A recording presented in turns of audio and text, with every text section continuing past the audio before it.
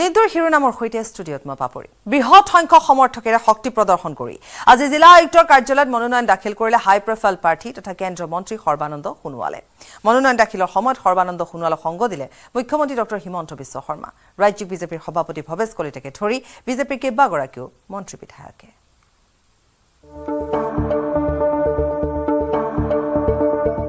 মুখ্যমন্ত্ৰী হিমন্ত বিশ্ব শৰ্মাৰ সৈতে খুজত খুজ মিলাই মঙলবাৰে সৰ্বানন্দ সোণোৱালে দাখিল কৰিলে মনোনয়ন পত্ৰ ডিব্ৰুগড় সমষ্টিৰ সাংসদ প্ৰাৰ্থী সৰ্বানন্দ সোণোৱালৰ মনোনয়ন পত্ৰ দাখিলক লৈ ডিব্ৰুগড়ত সৃষ্টি হ'ল বিশাল জনসমুদ্ৰ ৰাইজে দেখুৱালে সৰ্বানন্দ সোণোৱালৰ প্ৰতি অকুণ্ঠ সমৰ্থন ৰাইজে দিয়া মৰম সঁহাৰিৰ বাবে কৃতজ্ঞ বুলি মন্তব্য কৰে কেন্দ্ৰীয় মন্ত্ৰী তথা সাংসদ প্ৰাৰ্থী সৰ্বানন্দ সোণোৱালে মই আজি এই মনোনয়ন পত্ৰ দাখিল কৰা অনুষ্ঠানত কৰা ভাৰতীয় জনতা পাৰ্টি আৰু এজিপি আৰু ইউপিপিএলৰ প্ৰতিগৰাকী ৰাজ্যিক পৰ্যায়ৰ নেতাক মই আন্তৰিকতাৰে ধন্যবাদ জনাইছো আৰু মাননীয় মুখ্যমন্ত্ৰী ডক্টৰ হিমন্ত বিশ্ব শৰ্মা ডাঙৰীয়া আহি পেলাই আজি যেনেকৈ আমাক আন্তৰিকতাৰে শুভেচ্ছা প্ৰদান কৰিলে সহযোগ কৰিলে তাৰ বাবে তেখেতক মই আন্তৰিকতাৰে ধন্যবাদ জনাইছো ৰামেশ্বৰ তেলী ডাঙৰীয়াৰ লগতে আমাৰ ডিব্ৰুগড় লোকসভা সমষ্টিৰ প্ৰতিগৰাকী বিধায়ক আৰু ৰাজ্যিক পৰ্যায়ৰ মন্ত্ৰী অসম চৰকাৰৰ মন্ত্ৰীসকলে আহি পেলাই যেনেধৰণে আমাৰ এই কাৰ্যকৰ্তাসকলৰ লগত অংশগ্ৰহণ কৰি যেনেধৰণে তেখেতসকলৰ মৰম চেনেহ যাচিলে তাৰ বাবে প্ৰতিগৰাকীলৈ মই আন্তৰিকতাৰে শ্ৰদ্ধা আৰু কৃতজ্ঞতা জ্ঞাপন কৰিছো আৰু মই আশা ৰাখিছো আগন্তুক দিনত আমি সকলোৱে মিলা প্ৰীতিৰে ৰাজ্যখনক দৃঢ়তাৰে উন্নয়নৰ ক্ষেত্ৰত আগুৱাই নিম লক্ষ্মীনগৰৰ গৃহৰ সমীপৰ আউনিয়াটি সত্ৰত প্ৰথমে সেৱালৈ পুৰণি হাইস্কুল খেলপথাৰত আহি উপস্থিত হোৱাৰ পিছতে উপস্থিত জনতাক সম্বোধি চমু ভাষণ ৰাখে সৰ্বানন্দ সোণোৱালে এই সভাত ৰাজ্য চৰকাৰৰ কেইবাগৰাকী মন্ত্ৰী ৰাজ্যিক সভাপতি ভৱেশ কলিতাৰ লগতে ডিব্ৰুগড় সংসদীয় সমষ্টিৰ আটাইকেইগৰাকী বিধায়ক প্ৰাক্তন সাংসদ ৰামেশ্বৰ তেলী আৰু আন বহু দলীয় নেতাই অংশ লয় এই সভাৰ পিছতেই ডিব্ৰুগড় আয়ুক্ত কাৰ্যালয়লৈ আগবাঢ়ে সৰ্বানন্দ সোণোৱালৰ ৰেলী ইয়াৰ পিছতে আয়ুক্তৰ কাৰ্যালয়ত সৰ্বানন্দ সোণোৱালক সংগ দিয়ে মুখ্যমন্ত্ৰী হিমন্ত বিশ্ব শৰ্মাই আৰু আমাৰ সকলোৰে আদৰৰ সন্মানৰ শ্ৰদ্ধাৰ সৰ্বানন্দ সোণোৱাল ডাঙৰীয়াই ডিব্ৰুগড় লোকসভা সমষ্টিত ভাৰতীয় জনতা পাৰ্টি আৰু মিত্ৰজোঁটৰ মনোনীত প্ৰাৰ্থী হিচাপে মনোনয়ন পত্ৰ দাখিল কৰিছে তেখেতৰ মনোনয়ন পত্ৰ দাখিলৰ অনুষ্ঠানত যোগদান দিয়াৰ সৌভাগ্য অসমৰ ভাৰতীয় জনতা পাৰ্টিৰ সমূহ কাৰ্যকৰ্তাৰ হৈ আমি তেখেতক অলেখ শুভকামনা যাচিছো পোনছাতে ক'ব পাৰো যে ভোটৰ মাৰ্জিন 2.5 পৰা 3 লাখৰ ওপৰত হ'ব জিকাৰ মাৰ্জিন কিমান পাব বুলি ভাবিছে মোৰ আন্দাজত 40 to 60,000 অসমত 11খনটো নিশ্চিত 12 আৰু 13 নম্বৰৰ কাৰণে আমি এতিয়া যুঁজ দি আছো উল্লেখযোগ্য যে মনোনয়ন পত্ৰ দাখিলৰ সময়ত সৰ্বানন্দ সোণোৱালক সংগ দিবলৈ আহি মুখ্যমন্ত্ৰীয়ে নিশাটো ডিব্ৰুগড়তেই বাহৰ পাতিছে ডিব্ৰুগড়ত থাকি বিজেপিৰ ৰণনীতিক লৈ দলীয় কৰ্মকৰ্তাৰে আলোচনাত মিলিত হ'ব মুখ্যমন্ত্ৰীগৰাকী জেছিম আহমেদৰ report News 18 Assam Northeast R ডিব্ৰুগড়ত বিজেপিৰ যোগদান কাৰ্যসূচী মুখ্যমন্ত্ৰীৰ উপস্থিতিত বিজেপিৰ যোগদান পৰ্ব বিজেপিৰ যোগদান কৰিলে কেইবাগৰাকীও নেতা কৰ্মী বিভিন্ন দল সংগঠনৰ নেতা কৰ্মী বিজেপিৰ যোগদান কৰিছে যোগদানৰ বাবে বিজেপিৰ স্থায়ী কাৰ্যালয়ত উপস্থিত হৈছে বহু লোক পুনৰবাৰ এইখিনিতে উল্লেখ কৰিছো যে ডিব্ৰুগড়ত বিজেপিৰ যোগদান কাৰ্যসূচী মুখ্যমন্ত্ৰীৰ উপস্থিতিত বিজেপিত যোগদান পৰ্ব অনুষ্ঠিত হৈছে বিজেপিৰ যোগদান কেইবাগৰাকীও নেতা কৰ্মীৰ বিভিন্ন দল সংগঠনৰ নেতা কৰ্মীৰ বিজেপি যোগদান কৰিছে যোগদানৰ বাবে বিজেপিৰ স্থায়ী কাৰ্যালয়ত উপস্থিত হৈছে বহু লোক জেছিম আছে আমাৰ সৈতে সংযুক্ত হৈ গতিকে জেছিমৰ ওচৰলৈ পুনে পুনে যাম আৰু এই যোগদান কাৰ্যসূচী সন্দৰ্ভত জেছিমে আমাক আটাইখিনি খবৰ জনাব জেছিম হয় পাপৰি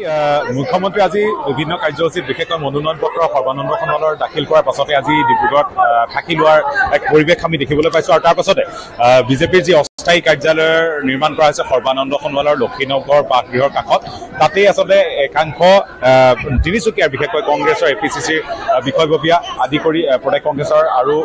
অসম জাতীয় পৰিষদৰ পৰা আদি কৰি বিভিন্ন অৰাজনৈতিক দলৰো ভালেসংখ্যক লোকে আচলতে ইয়াত আজি বিজেপিত আনুষ্ঠানিকভাৱে যোগদান কৰে আৰু মুখ্যমন্ত্ৰীগৰাকীৰ আৰু সৰ্বানন্দ সোণোৱালৰ উপস্থিতিত এই যোগদান কাৰ্যসূচী সমাপন হৈছে দীঘলীয়া সময় অপেক্ষাৰ পাছতে অৱশ্যে এই যোগদান কাৰ্যসূচী সমাপন হৈ গৈছে আৰু ভালেসংখ্যক লোকে আচলতে ইয়াত যোগদান কৰিছে প্ৰায় 14জনকৈ লোকে ইয়াত যোগদান কৰিছে আৰু মুখ্যমন্ত্ৰী বৰ্তমানে উপস্থিত আছে যোগদান কাৰ্যসূচী অৱশ্যে সমাপ্ত হৈছে তাৰ শেহতীয়া আমি যি পৰিৱেশ দেখুৱাইছো গুণমুগ্ধৰে ভৰি পৰিছে মুখ্যমন্ত্ৰীগৰাকীৰ ওচৰত যথেষ্ট সংখ্যক লোকে আহি ভিৰ কৰিছে কোনো এনে ধৰণৰ নাম জেচিম বিভিন্ন লোক আহিছে হয় হয় হয় তিনিচুকীয়া জিলা কংগ্ৰেছৰ বিষয়ববীয়া আছে এপিচিচি প্ৰাক্তন বিষয়ববীয়া আছে মতক যুৱ ছাত্ৰ সন্মিলনৰ সংগঠনটোৰ বিভিন্ন বিষয়ববীয়া আছে অসম জাতীয় পৰিষদৰ কেন্দ্ৰীয় বিষয়ববীয়া আছে এনেধৰণৰ মহিলা নেত্ৰী আছে এনেধৰণৰ প্ৰায় 14গৰাকীকৈ লোকে আচলতে আজিৰ যি কাৰ্যসূচী তাত অংশগ্ৰহণ যোগদান কৰিলে যোগদানৰ পাছতেই চমু এক অনুষ্ঠান হ'ল তাৰ পাছতে এইদৰে আচলতে এই সভা ভংগ কৰা হৈছে আৰু বিজেপিৰ যিসকল সমৰ্থক আহি ইয়াত ভিৰ কৰিছে মুখ্যমন্ত্ৰী অনুষ্ঠানত অংশগ্ৰহণ কৰিলে বৰ্তমান পাপু জেচিম ধন্যবাদ জনাইছো আৰু যেহেতু ইতিমধ্যে জেচিমে আমাক কৈছে যে কংগ্ৰেছৰ লগতে তাত দেখিবলৈ পোৱা গ'ল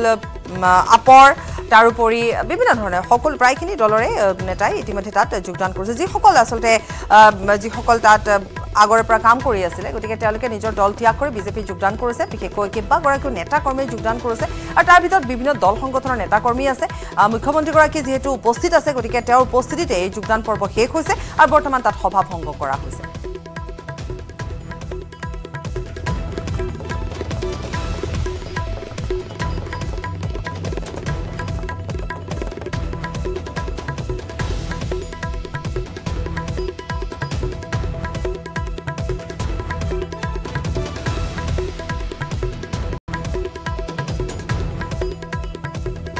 ডিব্ৰুগড়ত বিজেপিৰ যোগদান কাৰ্যসূচী আজি কেন্দ্ৰীয় মন্ত্ৰী সৰ্বানন্দ সোণোৱালৰ সৈতে মনোনয়ন পত্ৰ দাখিলৰ সময়ত মুখ্যমন্ত্ৰীগৰাকী উপস্থিত আছিলে আৰু এই সময়ছোৱাতে আচলতে মুখ্যমন্ত্ৰীগৰাকী এই মুহূৰ্তলৈকে তাতেই আছে ডিব্ৰুগড়তে আছে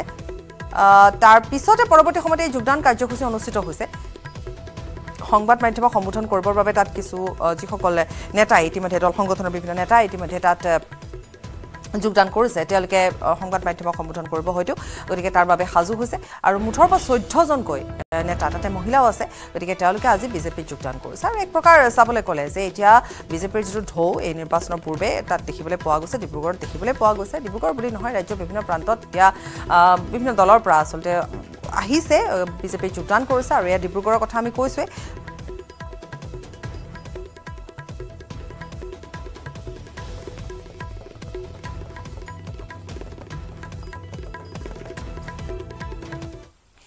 মুখ্যমন্ত্ৰী হিমন্ত বিশ্ব শৰ্মাৰ উপস্থিতিত বিশাল সমৰ্থকক লগত লৈ আজি মনোনয়ন দাখিল কৰিলে লখিমপুৰ সমষ্টি বিজেপি প্ৰাৰ্থী প্ৰদান বৰুৱাই গায়ন বায়নেৰে বিশাল ৰেলীৰে আহি জিলা আয়ুক্তৰ কাৰ্যালয়ত মনোনয়ন দাখিল কৰিলে প্ৰাৰ্থীগৰাকীয়ে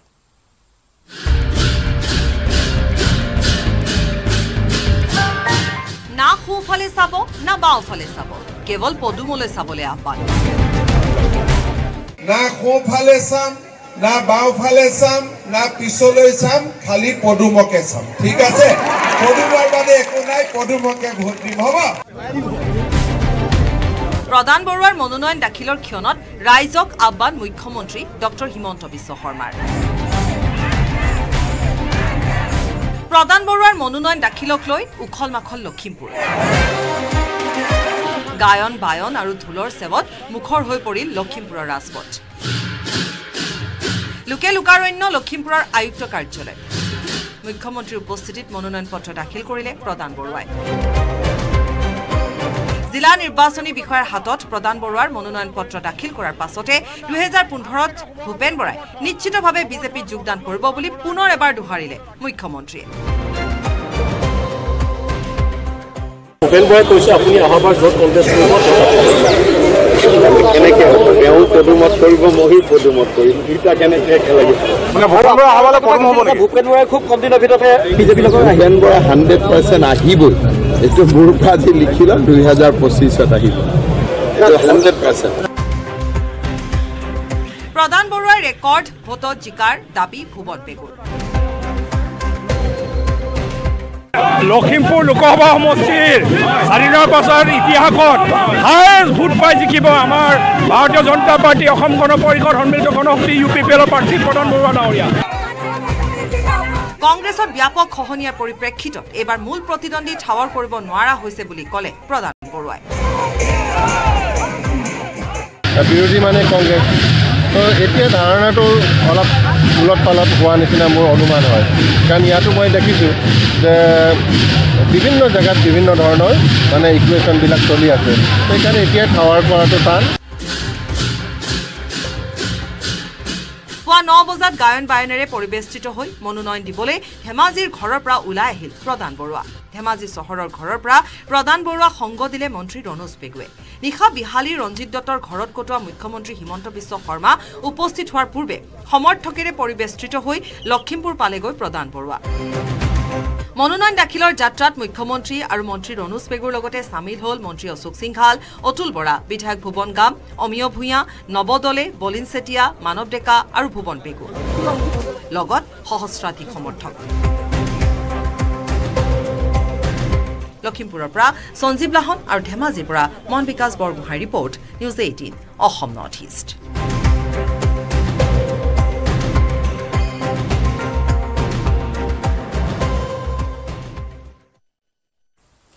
বিশাল সমৰ্থকেৰে যোৰহাট লোকসভা সমষ্টিত কংগ্ৰেছৰ প্ৰাৰ্থী গৌৰৱ গগৈয়ে দাখিল কৰিলে মনোনয়ন ভূপেন বৰাৰ উপস্থিতিত যোৰহাট আয়ুক্ত কাৰ্যালয়ত গৌৰৱ গগৈয়ে দাখিল কৰিলে মনোনয়ন বাজিলে ঢোলতাল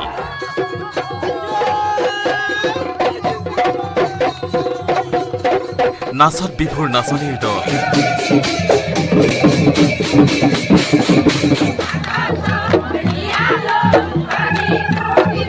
ওলাই আহিল যোৰহাটৰ ৰাইজ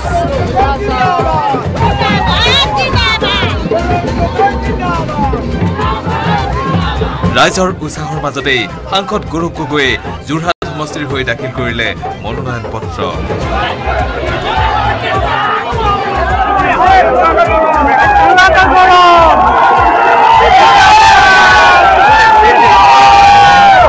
প্ৰদেশ কংগ্ৰেছৰ সভাপতি ভূপেন বৰা আৰু ৰকিবুল হুছেইনৰ উপস্থিতিত যোৰহাট উপায়ুক্তৰ কাৰ্যালয়ত দাখিল হ'ল গৌৰৱৰ মনোনয়ন পত্ৰ প্ৰশাসনৰ বিষয়াসকলৰ পৰা যি মৰম পালোঁ আৰু তেওঁলোকে আমাৰ লগত চেলফি ল'বলৈ বিচাৰিলে এতিয়া মই তেতিয়াই ক'ব লাগে মোৰ লগত নল'ব মই আপোনালোকৰ আশীৰ্বাদ বুজি পাইছোঁ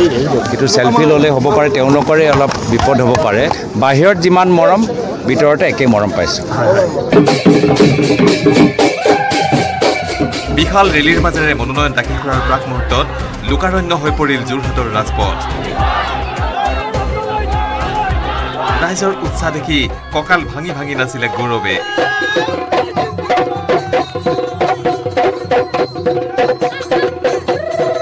উৎসাহিত হৈ গৌৰৱে ক'লে এয়া ৰাইজৰ মৰমৰ নদী এয়া কেৱল গৌৰৱৰ মনোনয়ন নহয় গোটেই অসমৰ ৰাইজৰ মনোনয়ন আজিও আমাৰ একো আমি কষ্ট কৰিবলৈ হোৱা নাই মানুহবোৰ স্বতঃস্ফূৰ্তভাৱে ওলাই আহিছে মই ইমান আনন্দৰে ইমান ওলাই পাৰ হৈ আছোঁ আমাৰ একদম নদীৰ দৰে মৰমৰ এটা নদী ব্ৰহ্মপুত্ৰ নদী আছে অসমৰে মৰমৰ এটা নদী এটা বৈ আছে ব্যক্তিগত মনোনয়ন পত্ৰ নহয় এয়া হৈছে অসমৰ ৰাইজৰ মনোনয়ন পত্ৰ অসমৰ আশা কৰ্মী আংগনৱাড়ী কৰ্মীখিনিসকলৰ মনোনয়ন পত্ৰ এয়া হৈছে অসমৰ বাগানৰ শ্ৰমিকসকলৰ মনোনয়ন পত্ৰ এয়া হৈছে অসমৰ নিবনুৱা যুৱকসকলৰ মনোনয়ন পত্ৰ যোৰহাটৰ পৰা গৌতম বৰাৰ report news 18 Assam north east ডিব্ৰুগড়ত বিজেপিৰ যোগদান কাৰ্যসূচী মুখ্যমন্ত্ৰীৰ উপস্থিতিত বিজেপিৰ যোগদান পৰ্ব বিজেপিৰ যোগদান কেইবাগৰাকীও নেতা কৰ্মী বিভিন্ন দল সংগঠনৰ নেতা কৰ্মীৰ বিজেপিৰ যোগদানৰ বাবে কংগ্ৰেছী মানুহে যোগদান কৰিছে এতিয়া ৰাজীৱ ভৱনত বহিবৰ কাৰণে ৰুম থাকিব মানুহ নাথাকিব এনেকুৱা এটা পৰিৱেশত অসমখন গৈ আছে আৰু সেইটো আজিৰ পৰিৱেশ মোদীজী প্ৰধানমন্ত্ৰী হোৱাৰ পিছত আৰু তীব্ৰতৰ হ'ব আৰু 2032লৈকে শেষে হৈ যাব কংগ্ৰেছ দল মই তেনেকে ভাবো আৰু আজি যোগদানটো মই আশা কৰাতকৈ বৰ্তমান অসমত যোগদান বহুত ভাল কৰি চলিছে ময়ো কংগ্ৰেছত আছিলোঁ জিলা কংগ্ৰেছৰ সভাপতিয়ে যে দল এৰিব পাৰে সেইটো তেতিয়াও আমি ধাৰণাই কৰিব পৰা নাছিলোঁ। দলৰ দুজনকৈ ষ্টেট কাৰ্যকৰী সভাপতিয়ে দল এৰিব পাৰে তাক আমি ভবাই নাছিলোঁ। 4-5জনকৈ বিধায়কে একেলগে দল এৰিব পাৰে তাক আমি ভাবিবই পৰা নাছিলোঁ। আগত এইটো কেতিয়াও সম্ভৱেই নাছিল, কিন্তু আজি মোদীজীৰ নেতৃত্বই অসম্ভৱকো সম্ভৱ কৰিছে। কালি তেজপুৰত ৰঞ্জিত দত্ত ডাঙৰীয়াৰ মনোনয়ন আছে, আমাৰ ৰাজ্যিক সভাপতি ভৱেশ কলিতা ডাঙৰীয়া থাকিব, আৰু মই গোলাঘাটত কামাখ্যা তাছাক সংগ দিম আৰু যোৰহাটত তপন গগৈক সংগ দিম। চব আমি মনোনয়নত ইউজুৱেলি মানুহ গোটোৱাৰ প্ৰতিযোগিতা নহয়, কাৰণ খৰচটো কেণ্ডিডেটৰ হাতৰ পৰা গুচি যায়। যিমানে মানুহ আনিব সেই প্ৰত্যেকজন মানুহৰ বিপৰীতে ইলেকশ্যন কমিশ্যনে এটা টকা ধৰে আৰু কাটি থৈ দিয়ে। কিন্তু আজি যোৰহাটত গধূলি বিজেপিৰ প্ৰায় 5,000 ল'ৰা ছোৱালীয়ে গধূলিয়ে বাইক প্ৰচেছন কৰিছে। উৎসাহ ইমানেই যোৰহাটত বেছি উৎসাহ আছে, গতিকে কালি মই ভাবোঁ যে যোৰহাটত মনোনয়ন পত্ৰ দিওঁতে দলৰ কাৰ্যকৰ্তা বহুতবোৰ নিজে নিজে আহিব। গোলাঘাটতো কামাখ্যা তাছাক লৈ বহুত উৎসাহ আছে, গোলাঘাটতো ভাল লোক আহিব। আৰু ৰঞ্জিত দত্তৰ মনোনয়নক লৈ আমাৰ বিজেপিৰ নতুন পুৰণা সকলো বহুত উৎসাহিত। তেওঁ দলৰ প্ৰাক্তন সভাপতি আছিল। 3টা মনোনয়নে ভাল হ'ব, কিন্তু মনোনয়নৰ দিনাখন আমি মানুহৰ প্ৰতিযোগিতা নকৰোঁ। ইলেকশ্যন কমিশ্যনৰ যিহেতু টকাৰ ৰেষ্ট্ৰিকশ্যন থাকে, তাৰ পিছত সভা সমিতিবিলাক 1 তাৰিখৰ পৰা আৰম্ভ হ'ব। মই ভাবোঁ গোটেইবোৰ সভা সমিতিয়ে ভাল সভা সমিতি হ'ব। লগত আমাৰ আৰ্থ সামাজিক সমীক্ষা এটাও চলাম আমি, কোনে অৰুণোদয় পোৱা নাই, কাক কাক বীমা কৰিব লাগিব। এইবাৰ মই আগতে কৈছোঁ যে এই নিৰ্বাচনটোক আমি এটা গঠনমূলক এটা শক্তিত পৰিণত কৰিম, যাতে নিৰ্বাচনৰ পিছত বহুত দুখীয়া দৰিদ্ৰ মধ্যবিত্ত মানুহ চৰকাৰৰ পৰা উপকৃত হয়। অমিত শ্বাহ ডাঙৰীয়া 6 তাৰিখে গুৱাহাটীত আহিব, প্ৰধানমন্ত্ৰী ডাঙৰীয়াও নিশ্চিতভাৱে অসমলৈ আহিব। কিন্তু বৰ্তমান নাড্ডা ডাঙৰীয়াকো অসমলৈ মই মাতিছোঁ। কিন্তু মূলতঃ আমাৰ কাৰ্যকৰ্তাসকলে বুথে বুথে গৈ, বুথ জিকিলে ৰণ জিকিব। গতিকে এইবাৰ আমাৰ ৰণনীতি হৈছে যে বুথে বুথে জিকিব লাগে, কাৰণ বুথত জিকিলেহে ৰণ জিকিম, সেইটো মূল উদ্দেশ্য। কিন্তু মোদী ডাঙৰীয়াৰ আশীৰ্বাদ, অমিত শ্বাহ ডাঙৰীয়াৰ আশীৰ্বাদ, নাড্ডা ডাঙৰীয়াৰ আশীৰ্বাদ আমাৰ বাবে প্ৰেৰণাৰ স্ৰোত। গতিকে মই আশা কৰিম যে নিৰ্বাচনৰ সময়ত তেওঁলোক অসমত নিশ্চয় আহিব।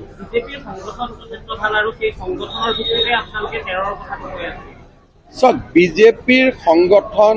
অদ্ভুত শক্তিশালী বৰ্তমান অসমত। প্ৰত্যেকটো বুথত আমাৰ 22জন কৰি মিনিমাম ব্যক্তি আছে আৰু 5টা প্ৰমুখ আছে। বুথৰ ওপৰত শক্তি কেন্দ্ৰ আছে, শক্তি কেন্দ্ৰৰ ওপৰত মণ্ডল আছে, মণ্ডলত আমাৰ 7টা মৰ্চা আছে। গতিকে বহুত ডাঙৰ জাল এখন, মানৱ শৃংখল এটা আমাৰ লগত জড়িত হৈ আছে। কিন্তু সংগঠনৰ লগে লগে মোদী ডাঙৰীয়াৰ প্ৰতি মানুহৰ যি অদ্ভুত মৰম আশীৰ্বাদ, আজি যোৰহাট, ডিব্ৰুগড়, লখিমপুৰ কোনটো সমষ্টিৰ ৰাইজে নিবিচাৰিব যে তৃতীয়বাৰ প্ৰধানমন্ত্ৰী হ'ব, মোৰ সমষ্টিটোৰ আশীৰ্বাদ মোদী ডাঙৰীয়াৰ লগত জড়িত হ'ব। কালি মোদী ডাঙৰীয়া প্ৰধানমন্ত্ৰী হ'ব, বোলে ডিব্ৰুগড়ে তাৰ সৈতে মানে জয়গান গাব পৰা নাই, বা লখিমপুৰ সেই বিজয়ত জড়িত হ'ব পৰা নাই, যোৰহাট সেই বিজয়ত জড়িত হ'ব পৰা নাই, কৰিমগঞ্জ, নগাঁও সেই বিজয়ত জড়িত হ'ব পৰা নাই। মানুহখিনিৰ মন অহা 5 বছৰলৈকে বেয়া হৈ থাকিব যে কৰবাত নহয় কৰবাত আমি যেন মোদী ডাঙৰীয়াক আশীৰ্বাদ দিব পৰা নাই। গতিকে মোদী ডাঙৰীয়াক আশীৰ্বাদ দিবলৈ সকলো উদ্বাউল হৈ আছে, আৰু সেইকাৰণে নিৰ্বাচনত হৰাৰ কথা নাই। ধুবুৰীত প্ৰতিদ্বন্দ্বিতা হ'ব, কাৰণ তাৰ জনগাঁথনিৰ কাৰণে প্ৰতিদ্বন্দ্বিতা হ'ব, বেলেগ কাৰণে নহয়। মই কালিয়ে ৰাজস্থান যাব লাগিছিল, মোক মাতি আছে, কিন্তু 7 মে'লৈকে মই যিমান পাৰোঁ অসমত থাকিব চেষ্টা কৰিম। কাৰণ যিয়ে নহওক এই নিৰ্বাচনতে মই 2026ৰ বেছটো নিৰ্মাণ কৰিব লাগিব, কাৰণ তাৰ পিছততো আমাৰো নিৰ্বাচন আহিব। সেইকাৰণে অসমৰ বাহিৰত 7 মে'ৰ পিছত প্ৰচাৰৰ কাৰণে যাম। কিন্তু মই ভাবোঁ 7 মে'ৰ আগতো কোনোবা যাব লাগিব, কিন্তু সেইটো অলপ সীমিত কৰি ৰাখিম। 7 মে'ৰ পৰা 4 জুনলৈ এমাহ বাহিৰত থাকিম। হ'ব। 7 মে'ৰ পৰা 4 জুনলৈকে তেওঁ এমাহ বাহিৰত থাকিব ৰাজস্থানলৈ যাব লগা আছিল আছিল মুখ্যমন্ত্ৰীগৰাকী ভাষ্য আৰু ইতিমধ্যে মুখ্যমন্ত্ৰীগৰাকী কৈছে যে আৰু আহিব লগা আছে গতিকে বিজেপি যোগদান পৰ্ব চলিয়ে থাকিব কাৰণ এক প্ৰকাৰ এটা সময়ত ৰাজীৱ ভৱন শূন্য হৈ পৰিব তাত কোনো নাথাকিব ৰাজীৱ ভৱন থাকিব কিন্তু তাত বহিবলৈ মানুহ নথকা এটা পৰিৱেশ সৃষ্টি হ'ব অসমত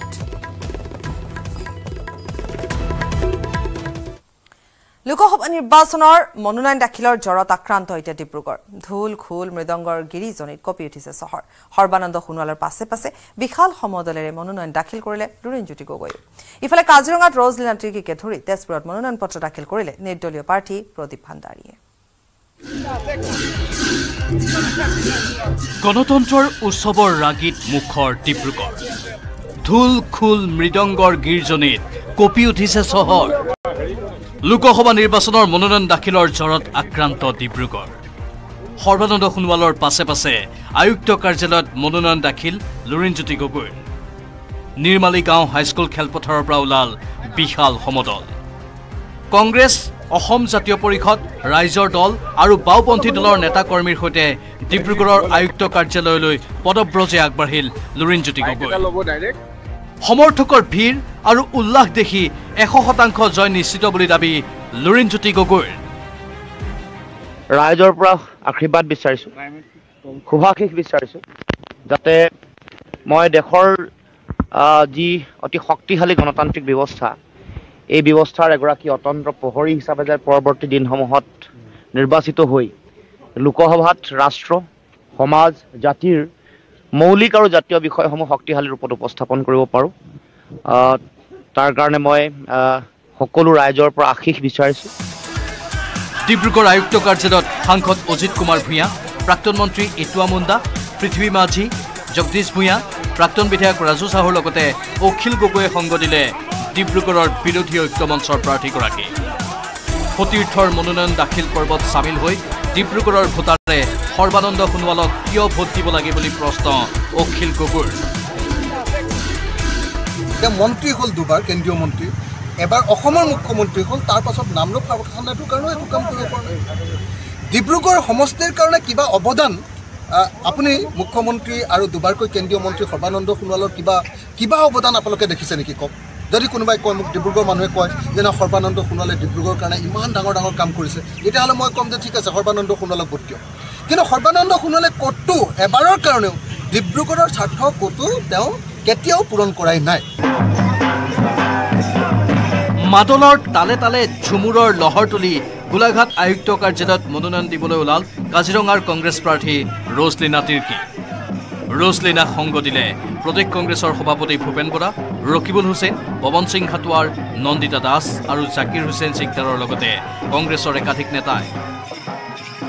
সকলোৰে মৰম আশীৰ্বাদ পাই পেলাই এই প্ৰণ ল'বলগীয়া মই বাধ্য পৰিছোঁ বা আজি যিধৰণে আগবাঢ়িবলৈ গৈছোঁ যে বৰ্তমান যি অন্যায় যি অশান্তি চলি আছে আমাৰ অসমতে হওক বা আমাৰ ভাৰতবৰ্ষতে হওক আমাৰ সংবিধানৰ ওপৰত যিটো এটা মানে এটা হেৰি খৰ্ব কৰা হৈছে বা গণতন্ত্ৰৰ যি এটা মানে বিপদত পৰিছে সেই বিপদৰ পৰা যাতে সংবিধানটোক আৰু গণতন্ত্ৰক ৰক্ষা কৰিব পাৰোঁ সেইটো কাৰণে মই প্ৰণ লৈছোঁ মঙলবাৰে শোণিতপুৰৰ দ্বিতীয়জন প্ৰাৰ্থী হিচাপে তেজপুৰত মনোনয়ন পত্ৰ দাখিল কৰিলে নিৰ্দলীয় প্ৰাৰ্থী প্ৰদীপ ভাণ্ডাৰীয়ে শোণিতপুৰত জয়ী হ'ব বুলি নিশ্চিত প্ৰদীপ ভাণ্ডাৰী বিজেপি দলৰ প্ৰাৰ্থী আছে সম্ভৱ মোৰ প্ৰতিদ্বন্দ্বিতা বিজেপি দলৰ লগতে হ'ব বুলি মই ভাবি ৰাখিছোঁ জয়লাভৰ ক্ষেত্ৰত মই মোটামুটি 100% আশাবাদী কাৰণ শোণিতপুৰীয়া ৰাইজে নতুন চেহেৰা এটা আশা কৰি আছে গতিকে অহা দিনত সেই ৰাইজবিলাকে মোক অতি সুন্দৰকৈ জিকাব বুলি মই ভাবি ৰাখিছোঁ এইদৰেই মঙলবাৰৰ দিনটোত গণতন্ত্ৰৰ উৎসৱত মুখৰ হৈ পৰিল লখিমপুৰ তেজপুৰ গোলাঘাটকে ধৰি দেশৰ কেইবাখনো জিলা সদৰ ডিব্ৰুগড়ৰ পৰা জেছিম আহমেদ গোলাঘাটৰ পৰা ইউনিছ আলী আৰু তেজপুৰৰ পৰা হেমন্ত কুমাৰ নাথৰ report news 18 Assam north east বংশবাদে নিষেধ কৰিলে কংগ্ৰেছক দিল্লীত ৰাহুল গান্ধী আৰু অসমত গৌৰৱ গগৈৰ বংশবাদে কংগ্ৰেছ ধ্বংসৰ মূল মন্ত্ৰী পীযুষ হাজৰিকাৰ পিছত এবাৰ গৌৰৱ গগৈক এনেদৰে আক্ৰমণ কৰিলে মন্ত্ৰী জয়ন্ত মল্ল বৰুৱাই বংশবাদত নিষেধ কংগ্ৰেছ দিল্লীত ৰাহুল অসমত গৌৰৱ ৰাহুল গৌৰৱৰ বংশবাদী কংগ্ৰেছ ধ্বংসৰ মূল অসমত কংগ্ৰেছ দলটো মানে ধ্বংসৰ গৰাহলৈ যোৱা মূল কাৰণটোৱে হ'ল বংশবাদ আৰু ভাৰতবৰ্ষতো সেইটোৱে বহুত এনেকুৱা ব্যক্তি আছে যে গৌৰৱ গগৈতকৈ খুব ভাল কিন্তু তেওঁলোকে যেহেতু ডাইনেষ্টি পলিটিক্সত বিশ্বাস কৰে ওলাই আহিবলৈ বাধ্য হৈছে নিশকতীয়া হৈছে কংগ্ৰেছ কি দিল্লী কি অসম সকলোতে কংগ্ৰেছৰ দুৰ্বল স্থিতি কংগ্ৰেছৰ দুৰ্বল স্থিতিৰ আঁৰত বংশবাদে ধ্বংস কৰিছে কংগ্ৰেছ ভাৰতবৰ্ষত কংগ্ৰেছ দল আজি ইমান বেয়া অৱস্থালৈ যোৱা কাৰণটোৱে হ'ল এটা পৰিয়ালক লৈ চলোৱা বংশবাদ প্ৰাক্তন মুখ্যমন্ত্ৰী তৰুণ গগৈৰ পুত্ৰ হোৱা হেতুকে ৰাজনৈতিক জীৱন লাভ গৌৰৱ গগৈৰ সোণৰ চামুচ মুখত লৈ ৰাজনৈতিক জীৱন গৌৰৱ গগৈৰ দলীয় কাম কাজ অবিহনে মাথোন পিতৃৰ আশীৰ্বাদত পেৰাচুটেৰে ৰাজনৈতিক ক্ষেত্ৰত পদাৰ্পণ গৌৰৱ গগৈৰ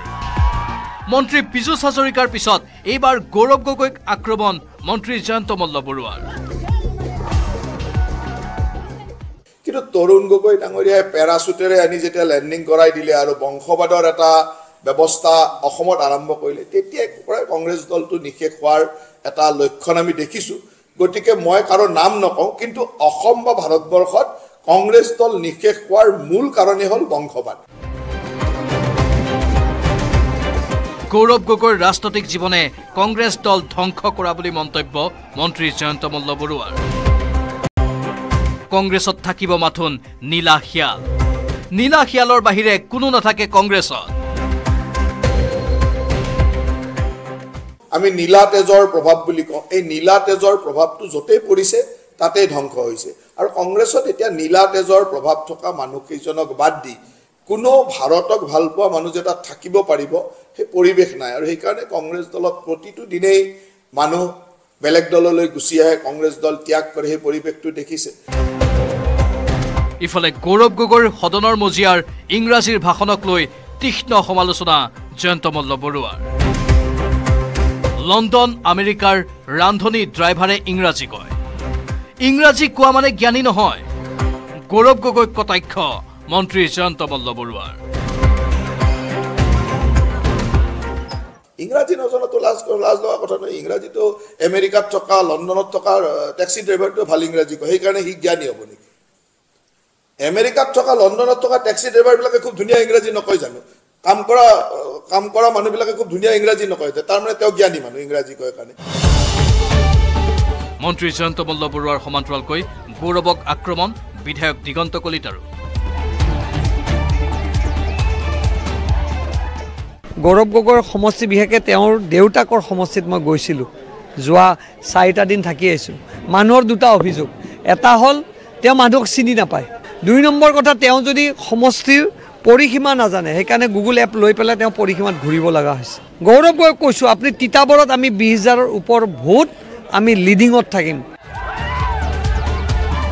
অৱশ্যে শাসকীয় পক্ষৰ এনে সমালোচনাৰ বিপৰীতে কিন্তু যিকোনো প্ৰকাৰে গৌৰৱ গগৈ জয় হোৱাৰ আশা কৰে এআইডিএফৰ বিধায়ক কৰিমউদ্দিন বৰভূঞাই গৌৰৱ গগৈ জিকি অহাটো আমি কামনা কৰোঁ গণতন্ত্ৰৰ কাৰণে সমাজৰ কাৰণে বা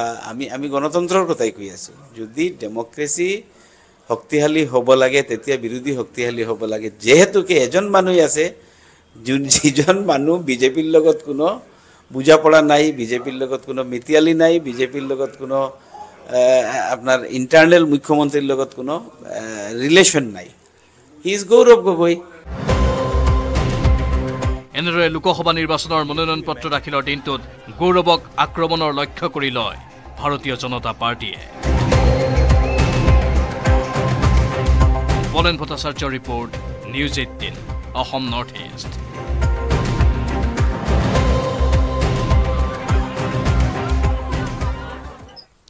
মুখ্যমন্ত্ৰী ভূপেন বৰায়ো বিজেপি যোগদান কৰিব বুলি কৰা মন্তব্যৰ পাছতে সংবাদমেল পাতি ভূপেন বৰাই প্ৰত্যুত্তৰ দিলে মুখ্যমন্ত্ৰী তুলঙা মন্তব্যৰ বাবে মুখ্যমন্ত্ৰীৰ বিৰুদ্ধে আদালতৰ দ্বাৰস্থ হোৱাৰো হুংকাৰ দিলে ভূপেন বৰাই মুখ্যমন্ত্ৰীয়ে এখন মনস্তাত্ত্বিক খেল খেলিব বিচাৰিছে বুলি মন্তব্য কৰিলে ভূপেন বৰাই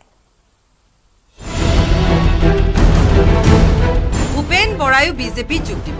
ভূপেন বৰা বিজেপিত অহাটো নিশ্চিত তেওঁৰ কাৰণে দুটা সমষ্টি মই ৰেডি কৰি থৈ দিছোঁ কংগ্ৰেছৰ পৰা ইজনৰ পিছত সিজনে দল এৰি বিজেপিত যোগ দিয়াৰ পিছত ভূপেন বৰায়ো বিজেপিত যোগ দিব বুলি মন্তব্য কৰিছিল মুখ্যমন্ত্ৰী ডক্টৰ হিমন্ত বিশ্ব শৰ্মাই 2025 চনত জানুৱাৰী ফেব্ৰুৱাৰী মাহত আৰু পাক্কা যোগদান কৰিব এটা আপুনি মোৰ পৰা কৈ লওক ভূপেন বৰা বিজেপিত অহাটো নিশ্চিত তেওঁৰ কাৰণে দুটা সমষ্টি মই ৰেডি কৰি থৈ দিছোঁ মইতো দুটা নাম ক'লে মোক বেলেগে বেয়া পাব মই তেওঁৰ কাৰণে দুটা সমষ্টি ৰেডি কৰি থৈ দিছোঁ ডাঙৰ বংশক বাদ দি ডাঙৰ মানে নিজকে ডাঙৰ বুলি ভবা বাদ দি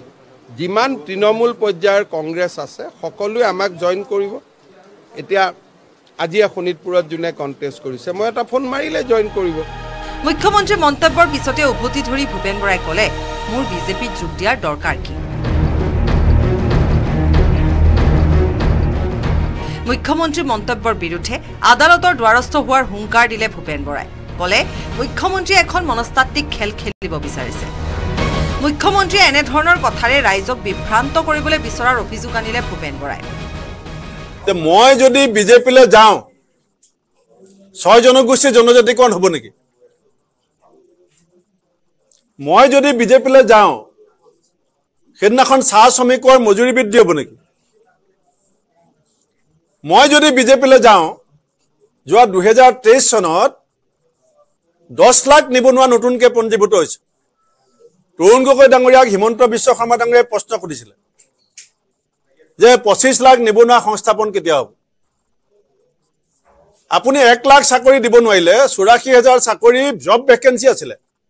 সোণোৱাল ডাঙৰীয়া সময়ৰ পাছত জব ভেকেন্সি পৰি আছিল আপোনালোকে জানে যিখিনি চাকৰি দিছে তাৰ 84,000 জব ভেকেন্সি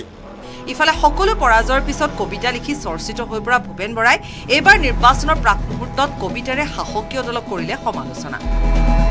অৱশ্যে নিজৰ কবিতাৰে নহয় আউৰালে কবি দেৱকান্ত বৰুৱাৰ কবিতাৰ পাতি স্বদেশ পূজাৰ মন্দিৰ যাৰ কেৱল লোকেল বোৰ্ড স্বদেশ পূজাৰ মন্দিৰ যাৰ কেৱল লোকেল বোৰ্ড জ্ঞান সাগৰৰ দুই পাৰ যাৰ চিভিল পেনেল কোৰ্ট জ্ঞান সাগৰৰ দুই পাৰ যাৰ চিভিল পেনেল কোৰ্ট মন্ত্ৰিত্ব যাৰ শেষ কল্পনা এছেম্বলি যাৰ আশা সিনো কি বুজিব হে বীৰ তোমাৰ ৰণৰ ডুমডুম ভাষা Gautam Bora report news 18 Assam north east তুংগত উঠিছে বিজেপি প্ৰাৰ্থী তথা জনপ্ৰিয় অভিনেত্ৰী কংগনা ৰাণাৱত আৰু কংগ্ৰেছ নেত্ৰী সুপ্ৰিয়া শ্ৰীনেটৰ বাকযুদ্ধ কংগনা সন্দৰ্ভত ছ'চিয়েল মিডিয়াত বিৰূপ মন্তব্য কৰি বিতৰ্কৰ সৃষ্টি কৰাৰ লগতে মহিলা আয়োগৰ ৰুখত পৰিছে এইগৰাকী কংগ্ৰেছ নেত্ৰী ইফালে এই সন্দৰ্ভত বিজেপিৰ সভাপতি জেপি নাড্ডাক সাক্ষাৎ কৰিছে কংগনাই অভিনেত্ৰী কংগনা ৰাণাৱতক চৰম অপমানসূচক আৰু চৰম অশুভনীয় মন্তব্য কৰি এতিয়া সকলোৰে ৰুখত পৰিছে কংগ্ৰেছ নেত্ৰী সুপ্ৰিয়া শ্ৰীনেট সুপ্ৰিয়া শ্ৰীনেটৰ ইনষ্টাগ্ৰাম একাউণ্টৰ পৰা কিছু অত্যন্ত অপমানসূচক মন্তব্য কৰা হৈছিল অভিনেত্ৰী কংগনা ৰাণাৱত বৰ্তমান বিজেপিৰ হিমাচলৰ মাণ্ডি লোকসভা সমষ্টিৰ প্ৰাৰ্থীগৰাকীৰ বিৰুদ্ধে কংগনা ৰাণাৱতে বিজেপিৰ টিকট লাভ কৰাৰ পিছতে সুপ্ৰিয়া শ্ৰীনেটৰ একাউণ্টত কংগনা ৰাণাৱতৰ প্ৰতি কিছু অশুভনীয় মন্তব্য কৰাৰ পিছতে কংগনা ৰাণাৱতে উভতি ধৰিছিল এতিয়া অৱশ্যে সুপ্ৰিয়া শ্ৰীনেটে সেই পোষ্টটো ডিলিট কৰিছে সুপ্ৰিয়া শ্ৰীনেটে দাবী কৰিছে যে তেওঁ সেই মন্তব্য কৰাই নাছিলে তেওঁৰ একাউণ্ট বিভিন্নজনে হেণ্ডেল কৰে আৰু কোনোবাই হয়তো সেই ধৰণৰ এটা অশুভনীয় মন্তব্য কৰিছিল সুপ্ৰিয়া শ্ৰীনেটে যিমানে নিজকে ৰক্ষা কৰিবলৈ চেষ্টা নকৰক কিয় তেওঁ কিন্তু তীব্ৰ সমালোচনাৰ সন্মুখীন হৈছে এগৰাকী মহিলা হৈও আন এগৰাকী মহিলাৰ প্ৰতি কিয় এই ধৰণৰ অশুভনীয় আৰু চৰম অপমানসূচক মন্তব্য কৰিছে তাকে লৈ প্ৰশ্ন উত্থাপন হৈছে বিষয়টো উত্থাপন কৰিছিল সুপ্ৰিয়া শ্ৰীনেটক কঠোৰ ভাষাৰে সমালোচনা কৰিছিল তেওঁৰ পোষ্টৰ জৰিয়তে এক প্ৰকাৰ সুপ্ৰিয়া শ্ৰীনেটক দিছিল উত্তৰ কংগনা ৰাণাৱতে লিখিছিল যে কি ধৰণে তেওঁ বিভিন্ন তেওঁৰ কেৰিয়াৰত চৰিত্ৰ ৰূপায়ণ কৰিছে একেবাৰে সহজ সৰল কোনোবা এগৰাকী যুৱতীৰ পৰা দেহ উপজীৱনী লৈকে তেওঁ বিভিন্ন চৰিত্ৰ ৰূপায়ণ কৰিছে আৰু এনেকুৱা ধৰণৰ মন্তব্য দুৰ্ভাগ্যজনক আখ্যা দিছিল তাৰ পিছতে যেহেতু প্ৰতিক্ৰিয়াৰ জোৱাৰ উঠিছে এফালে সুপ্ৰিয়া শ্ৰীনেটে সাফাই দিবলৈ চেষ্টা কৰিছে আৰু সুপ্ৰিয়া শ্ৰীনেটৰ এই ধৰণৰ মন্তব্য একেবাৰে গ্ৰহণযোগ্য নহয় বুলি মন্তব্য কৰিছে বহুজনে প্ৰতিক্ৰিয়া দিছে বিজেপি নেত্ৰী লোকসভা নিৰ্বাচনৰ প্ৰাৰ্থী সুষমা স্বৰাজৰ জীয়ৰী বাসুদী স্বৰাজেও আৰু আনহাতে কংগনা ৰানাউতে জানিবলৈ দিছে যে তেওঁ কি ধৰণৰ ব্যৱস্থা ল'ব সেয়া তেওঁৰ দলৰ সৈতে তেওঁৰ জ্যেষ্ঠজনৰ সৈতে কথা পাতি ল'ব আনহাতে প্ৰত্যেক গৰাকী মহিলাৰে মৰ্যাদা সহকাৰে থাকিবলৈ অধিকাৰ আছে বুলি কংগনা ৰানাউতে উল্লেখ কৰিছে সংবাদ মাধ্যমৰ আগত দিছে মন্তব্য मैंने उस पे आपको जवाब दिया है अगर आप देखें तो मैंने उस पे जवाब दिया है कि मैं एक अभिनेत्री हूँ और अभिनेत्री होने के कारण या जो भी किसी भी महिला का कोई भी चाहे उनका व्यवसाय हो कोई भी उनका काम हो पेशा हो हर महिला चाहे वो टीचर हो चाहे वो एक्ट्रेस हो चाहे वो जर्नलिस्ट हो चाहे वो राजनीतिज्ञ हो या वो चाहे सेक्स वर्कर हो किसी भी तरीके की जो महिला हैं वो डिग्निटी जो है वो डिजर्व करती हैं और किसी भी महिला को अपमानित करना उसके आई मीन सेक्सुअलाइज करना और खासकर सबसे ज़्यादा जो मुझे दुख हुआ है वो जो मंडी जिसे छोटा काशी कहा जाता है पूरे विश्व में छोटे काशी के नाम से प्रसिद्ध है जहाँ पे ऋषि पराशर से लेकर ऋषि मार्कंडेय जी ने तपस्या की है उसके बारे में इतनी भद्दी टिप्पणी तो हम सब मंडी वासी जो हैं वो बहुत ही कष्ट हमें हुआ है এইখিনিতে লক্ষণীয় হ'ব যে যিহেতু ৰাষ্ট্ৰীয় মহিলা আয়োগে সুপ্ৰিয়া শ্ৰীনেটৰ বিৰুদ্ধে কংগ্ৰেছৰ নেত্ৰীগৰাকীৰ বিৰুদ্ধে ইলেকশ্যন কমিশ্যনৰ দ্বাৰস্থ হৈছে কি বিশেষ ব্যৱস্থা লয় ৰাষ্ট্ৰীয় নিৰ্বাচন আয়োগে সেয়া এফালে লক্ষণীয় হ'ব কিন্তু এনেকুৱা ধৰণৰ অশুভনীয় মন্তব্য নিৰ্বাচনৰ ঠিক প্ৰাক মুহূৰ্তত এগৰাকী নেত্ৰীয়ে কৰাটো বা এগৰাকী নেত্ৰীৰ নিজৰ সোশ্যাল মিডিয়া হেণ্ডেলৰ পৰা আন এগৰাকী নেত্ৰীৰ প্ৰতি এই ধৰণৰ মন্তব্য অত্যন্ত দুৰ্ভাগ্যজনক হিচাপে বিবেচিত হৈছে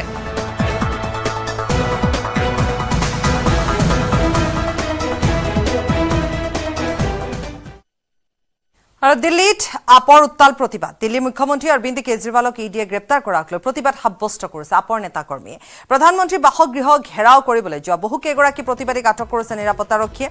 আপৰ পূৰ্ব নিৰ্ধাৰিত প্ৰতিবাদ সূচী পৰিপ্ৰেক্ষিতত প্ৰধানমন্ত্ৰীৰ বাসগৃহৰ চৌদিশে পুৱাৰে পৰা কটকটীয়া নিৰাপত্তা বেষ্টনী গঢ়ি তোলা হৈছে দিল্লীৰ পেটেল চৌক মেট্ৰ ষ্টেচনৰ বাহিৰতো মোতায়েন কৰা হৈছে নিৰাপত্তাৰক্ষীৰ বৃহৎ দল চৌদিশে নিৰাপত্তা বাহিনীয়ে ঘেৰি ৰখা হৈছে প্ৰধানমন্ত্ৰীৰ চৰকাৰী আৱাসগৃহ দিল্লী হুৰা কেলেংকাৰী গোচৰত ইডিয়ে গ্ৰেপ্তাৰ কৰাৰ পিছত কাৰাগাৰত আছে মুখ্যমন্ত্ৰী অৰবিন্দ কেজৰিৱাল কাৰাগাৰলৈ গলেও ত্যাগ কৰা নাই মুখ্যমন্ত্ৰীৰ পদবী কাৰাগাৰৰ ভিতৰৰ পৰাই তেওঁ দিল্লী চৰকাৰ চলাই আছে আপৰ মুখ্যমন্ত্ৰীগৰাকীৰ গ্ৰেপ্তাৰৰ বিৰুদ্ধে প্ৰতিবাদ জনাই দলৰ কৰ্মীসকলে ঘেৰাও কৰিব প্ৰধানমন্ত্ৰীৰ বাসগৃহ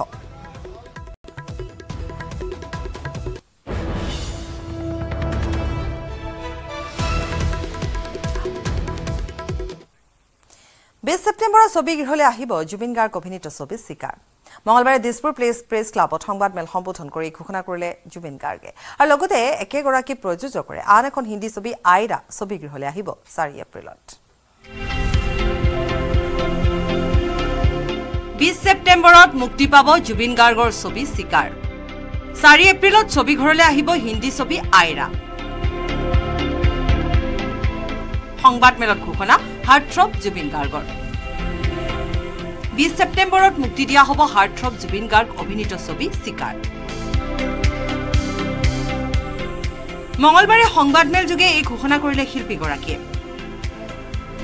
সমান্তৰালভাৱে সমীন্দ্ৰ ভট্টাচাৰ্যই প্ৰযোজনা কৰা আন এখন হিন্দী ছবি মুক্তি পাব 4 এপ্ৰিলত লণ্ডনৰ বিভিন্ন মনোৰম লোকেশ্যনত দৃশ্যগ্ৰহণ কৰা চিকাৰত দৰ্শকে পাব এক নতুন সোৱাদ বলে জুবিন গাৰ্গে লগতে চিকাৰৰ শুটিঙৰ সময়ত অভিজ্ঞতাৰ কথাও ৰোমন্থন কৰিলে জুবিনে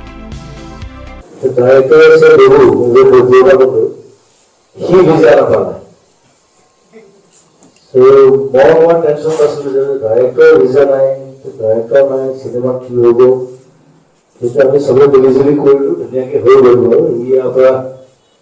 ভিডিঅ' কালিঙত ভাৰ্চুৱেল ডিৰেক্টৰ প্ৰথম চিন্তাত আছে একেবাৰে কাম কৰি ভাল লাগিল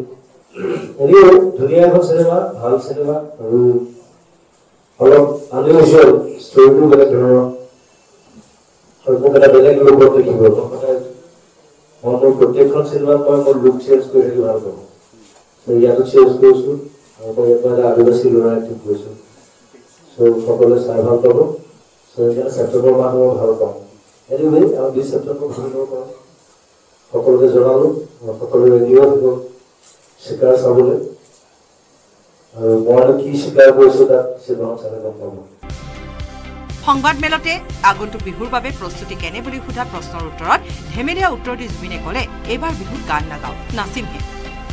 ৰাইজে এইবাৰ মঞ্চত মোক নচাটোহে বিচাৰে তথাপিও গানটো গাবই লাগিব এইবাৰো মোলৈ বহু ঠাইৰ পৰা গীত পৰিৱেশনৰ বাবে আমন্ত্ৰণ আহিছে 2-3 গৰাকী নতুন ছোৱালীয়ে এইবাৰ মোৰ সৈতে গীত গাব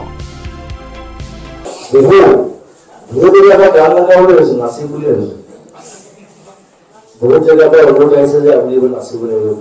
ठीक है सर वो पैसा बेसी के लोग खाने एनीवे ग्रुप डाले के अकाउंट था के और इबान उसे ग्रुप प्रोसेस जो प्रोग्राम से जाओ प्रोग्राम गान दिला गले गान का फला सो नতুন आर्टिस्ट আছে মোৰ বতে ভাই প্ৰায় 30 জন নতুন ছেলে গাব অখিল ভৈৰব আছে হিউ গায় আছে নতুন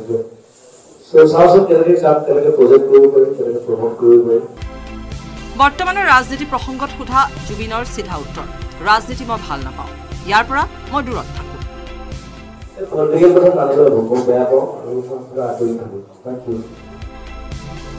জুবিনৰ চিকাৰক দৰ্শকে কেনেদৰে আদৰি লয় সেয়া লক্ষণীয় হ'ব Birendra Kumar Deka report news 18 Assam north east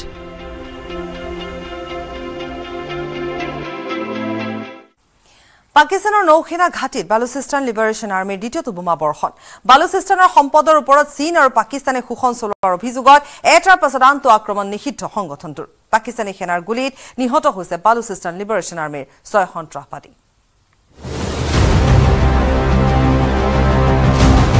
পাকিস্তানৰ নৌসেনা ঘাটিত বোমা বৰ্ষণ আক্ৰমণৰ দায়িত্ব স্বীকাৰ বালুচিস্তান লিবাৰেশ্যন আৰ্মিৰ এসপ্তাহৰ ভিতৰত চীনৰ নিয়ন্ত্ৰণত থকা তুৰ্বতৰ নৌসেনাৰ ঘাটিত দ্বিতীয়টো আক্ৰমণ বালুচিস্তান লিবাৰেশ্যন আৰ্মিৰ মাজিদ ব্ৰিগেডৰ বালুচিস্তানৰ সম্পদৰ ওপৰত চীন আৰু পাকিস্তানে শোষণ চলোৱাৰ অভিযোগত এটাৰ পাছত আনটো আক্ৰমণ নিষিদ্ধ সংগঠনটোৰ সোমবাৰে নিশা 10 বজাত পিএনএছ সিদ্দিকত আৰম্ভ হ'ল মাজিদ ব্ৰিগেডৰ আক্ৰমণ তিনিফালৰ পৰা নৌসেনাৰ ঘাটি ঘেৰি ধৰি বিএলএৰ সন্ত্ৰাসবাদীয়ে আৰম্ভ কৰিলে বোমা বৰ্ষণ এটা-এটাকৈ 12টা বিস্ফোৰণত কঁপি উঠিল তুৰ্বত চহৰ লগে লগে সন্ত্ৰাসবাদীক প্ৰতিৰোধ কৰিবলৈ জপিয়াই পৰিল পাকিস্তানী সেনা কেইবা ঘণ্টা জুৰি চলা গুলিয়াগুলিৰ অন্তত পুৱতি নিশা শান্ত হৈ পৰিল তুৰ্বতৰ নৌসেনাৰ ঘাটি পাকিস্তানী সেনাৰ গুলীত ঢলি পৰিল বালুচিস্তান লিবাৰেশ্যন আৰ্মিৰ 6 সন্ত্ৰাসবাদী বিপৰীতে 12 জনতকৈ অধিক পাকিস্তানী সেনাক গুলিয়াই হত্যা কৰাৰ দাবী বালুচিস্তান লিবাৰেশ্যন আৰ্মিৰ যাৰ বাবে তুৰ্বতৰ টিচিং হাস্পাতালত জৰুৰীকালীন পৰিস্থিতি ঘোষণা কৰিব লগা হৈছে পাকিস্তান চৰকাৰে 29 জানুৱাৰীত পাকিস্তানৰ মাক চহৰত চলিত বছৰৰ প্ৰথমটো আক্ৰমণ কৰিছিল বালুচিস্তান লিবাৰেশ্যন আৰ্মিয়ে 20 মাৰ্চৰ দ্বিতীয়টো আক্ৰমণত বিএলএৰ টাৰ্গেট হৈছিল গুৱাদাৰৰ সেনা চোৱাংচোৱাৰ মুখ্য কাৰ্যালয় সেই আক্ৰমণত পাকিস্তানৰ 2 সেনা জোৱানৰ লগতে নিহত হৈছিল 8 সন্ত্ৰাসবাদী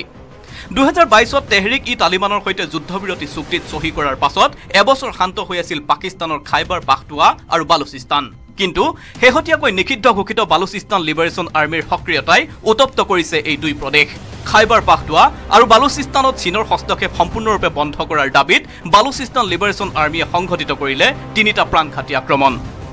news desk report news 18 Assam north east Darrang Udalguri সমষ্টিৰ কংগ্ৰেছ প্ৰাৰ্থী মাধৱ ৰাজবংশীৰ কি বিজেপিৰ দামী কেণ্ডিডেট বিধায়ক দিগন্ত কলিতাই কৰা মন্তব্যৰ ভাইৰেল প্ৰশ্নৰ উত্তৰ নিউজ 18ক দিলে মাধৱ ৰাজবংশীয়ে এই প্ৰতিবেদন আগবঢ়াই দিনটোৰ শিৰোনামৰ পৰা বিদায় লৈছো নমস্কাৰ চৌদিশে এতিয়া লোকসভা নিৰ্বাচনৰ প্ৰচাৰৰ জোৱাৰ এই নিৰ্বাচনী জোৱাৰৰ সময়তেই দৰং উদালগুৰি সমষ্টিৰ কংগ্ৰেছ প্ৰাৰ্থী মাধৱ ৰাজবংশীক বিজেপিৰ দামী কেণ্ডিডেট আখ্যা দিলে বিজেপিৰ বিধায়ক দিগন্ত কলিতাই বিধায়ক দিগন্ত কলিতাৰ মতে বিজেপিৰ কথা মতে টিকট পালে মাধৱ ৰাজবংশীয়ে 70 মাধৱ ৰাজবংশী এমপি দেখিছিল और तृतीय एमपी আজি কাকো নাপায় মাধৱ ৰাজবংশীক সিট দিছে মই জানো এই কথা আমি সিদ্ধান্ত দিছো কংগ্ৰেছে কাক টিকেট দিব আমাৰ পৰা ৰিকমেন্ডেশন কৰিছে দিলীপ দা আৰু মই কৈছো মাধৱক সিটটো দিয়ক মানু না এই বিষয়টোক লৈ নিউজ 18ৰ ভাইৰেল প্ৰশ্ন কৰা হ'ল পোনপটীয়াকৈ কংগ্ৰেছ প্ৰাৰ্থী মাধৱ ৰাজবংশীক দিগন্ত কলিতাৰ লগত বা দিলীপ শইকীয়াৰ লগত মুখচুপতি মাৰিবলৈ নিৰ্বাচন খেলোৱা নাই